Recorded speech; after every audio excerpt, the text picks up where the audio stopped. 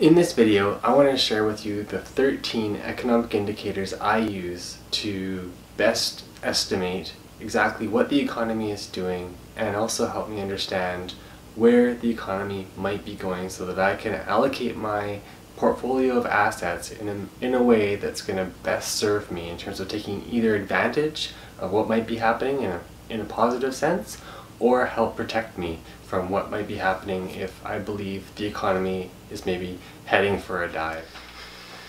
The first economic indicator, and this won't be a surprise to anybody, is GDP.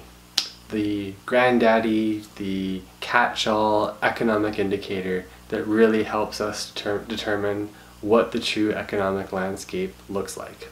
Unfortunately, because it is only issued quarterly, there is a pretty significant time lag between what the actual GDP is doing and when the information about it is released. One indicator that might actually help predict GDP, because it makes up such a significant portion of GDP, is the retail sales number. This is the second indicator I use to help me understand what might be happening in terms of the economy. The best way to look at this is really on a year-over-year basis, mostly because of the seasonality or seasonal nature of retail sales around holiday times and those types of things. The next indicator I look at that may help me understand even what retail sales might be doing is the Consumer Confidence Index. This indicator can give a really good understanding of what the spending and saving behavior might be of consumers, who will obviously drive the retail sales number and ultimately contribute for the most part to GDP. The fourth economic indicator I like to use is actually called the Leading Economic Index. It is a basket of indicators that are chosen to try to predict what the economy is going to do in the future. It's produced by the Conference Board and is available monthly. It really helps to kind of understand where the economy might be going.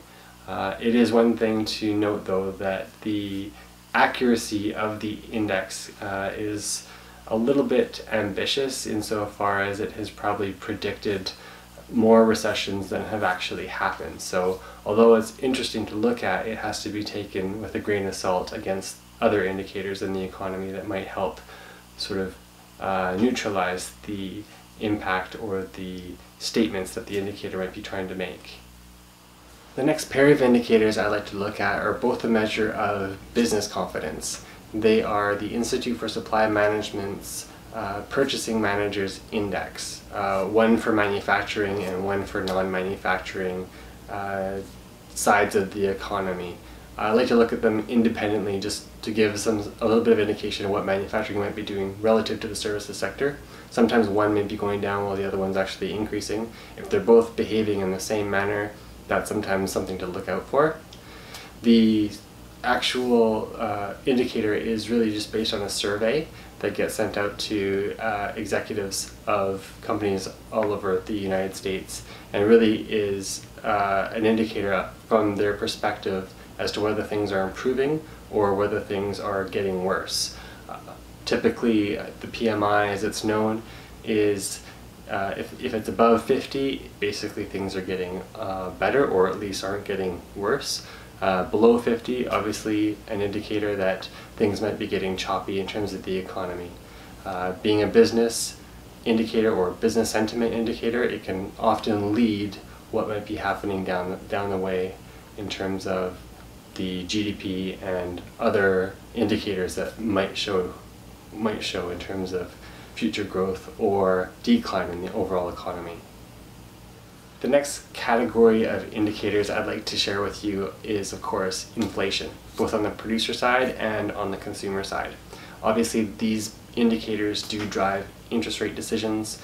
They can influence how the stock market's performing, the bond market's performing, etc., based on those sort of knock-on effects from what those factors might be telling us in terms of what might be happening in the economy.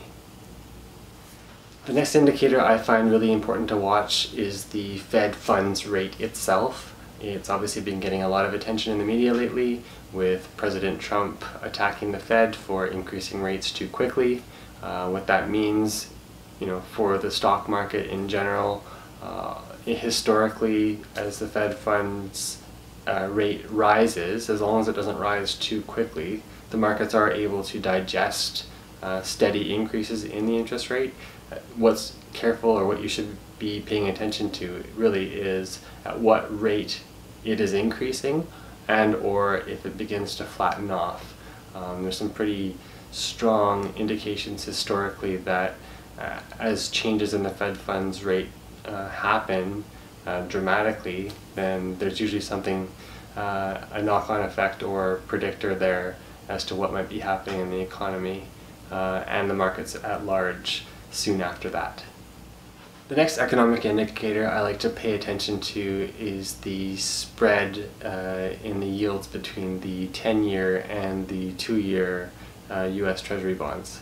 So this is a classic indicator whereby if the yield of the 10-year drops below the yield of the 2-year, that is a pretty strong signal for impending recession in the next sort of 12 to 18 months.